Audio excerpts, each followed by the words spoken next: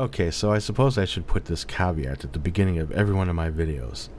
Look, I don't know if George Zimmerman is guilty or not. I don't know if he lied through this whole thing right from the beginning or not. I don't know that, right?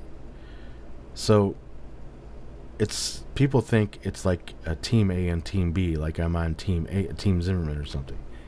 I'm not. If he's guilty, it really changes nothing I've said about this case. An example of that would be the Punks versus Coons, right? No amount of George Zimmerman guilt is going to change the fact that that is just an unintelligible word of a recording that even the FBI couldn't figure out, okay?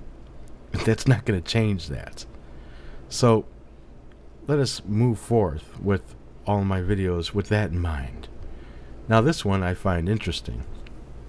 If we take George Zimmerman's the event log start time at 7:09 and 34 seconds, and we take Trayvon Martin's cell phone records, and we take Dee Dee's interview, and we put them all together, we find something rather interesting that may change your mind one way or another on this case, depending on what you believe to be the details about this case. So we'll get to that. So we'll plug this in. Now we know that Trayvon, according to Dee Dee, is hanging around the mailbox area, which is right there next to the clubhouse. And she says that Trayvon tells her that he's going to start walking away from that area. And when he does, but before he does, the phone line disconnects. So let us take that time we know of that disconnection, which is between 7:11:01 and 7:11 and 59 seconds, and plug it in right before Zimmerman states, yeah, now he's coming towards me. So let us imagine that there's some, this is a speculation, you see. I don't know exactly when, but given what Dee Dee said compared to when he actually starts walking, perhaps it was that movement that Trayvon made that made his phone disconnect for whatever reason. Okay? So right before Zimmerman states, yeah, now he's coming towards me. And we take that time, compare it to George Zimmerman's, compared to the Seminole County Sheriff time, and we see the discrepancy, and we just add in the seconds as they go along, and we'll see what we'll see. Now, apparently, Trayvon and Dee Dee are disconnected by the time Trayvon starts walking towards George Zimmerman's truck, passes George Zimmerman's truck, and is in the area near where that east-west sidewalk is, somewhere around there, perhaps between there and Twin Trees Lane, but it's past George Zimmerman's truck.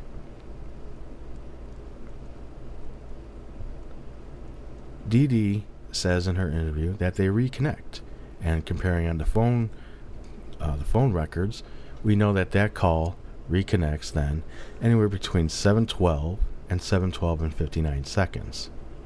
So then we can see how close we are here. She says on that phone call that George is in his car behind Trayvon now, so we know that Trayvon has passed George, and that Trayvon states he's going to run now from the back because it's easier, something to that effect. She says, run to your father's house. He restates again that he's going to run from the back because it's easier.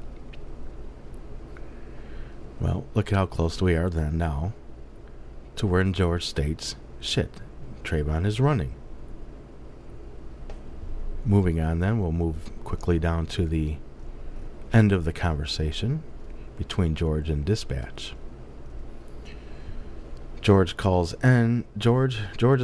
between him and dispatch ends at 7:13 and 39 seconds, and as we can see, that would put Trayvon's T-Mobile time anywhere between 7:14 and 11 seconds to 7:15 and 9 seconds. We know from the phone records that the phone call does in fact end anywhere between 7:15:01 and 7:15 and 59 seconds. Given that George and him were on the phone at 7:15 and 09 seconds, we'll use the start time then at 7:15 and 10 seconds. Dee Dee says she heard words between the two exchanged, Trayvon speaks first, asking George, "Why are you following me for?" She believes she hears George reply, "What are you doing around here?" She believes she hears Trayvon get pushed. She believes she hears the phone fall in the grass. And she believes she hears Trayvon say, "Get off me." At this point, she yells for Trayvon a couple of times and gets no reply, and states the phone line gets disconnected. If we apply a time of 15 seconds to that scenario, this would mean the line disconnected at 7:15 and 44 seconds. Okay, 15 seconds minus that. George ends his call at 7:15:09 T-Mobile time. This means that the two met anywhere between 7:15 and 10 seconds and 7:15 and 44 seconds T-Mobile time, anywhere between 1 to 34 seconds after George gets off his phone.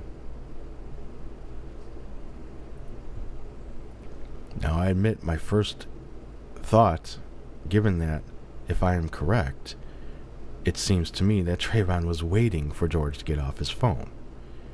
If it is true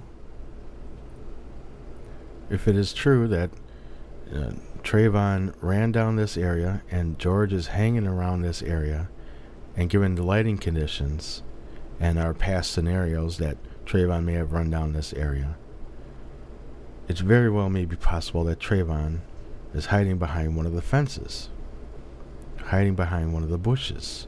It is much darker than this because this is a flash from the camera. It is much darker in this area. Could it be possible that Trayvon was hiding behind this fence as George was hanging around this area? That's one of my scenarios I put forth a couple months ago.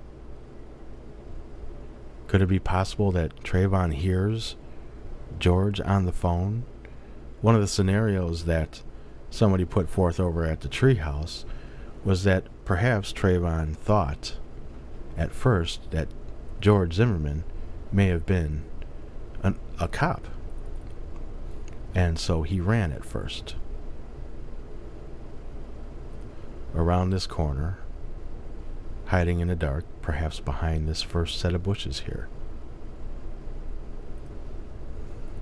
That would be this area here.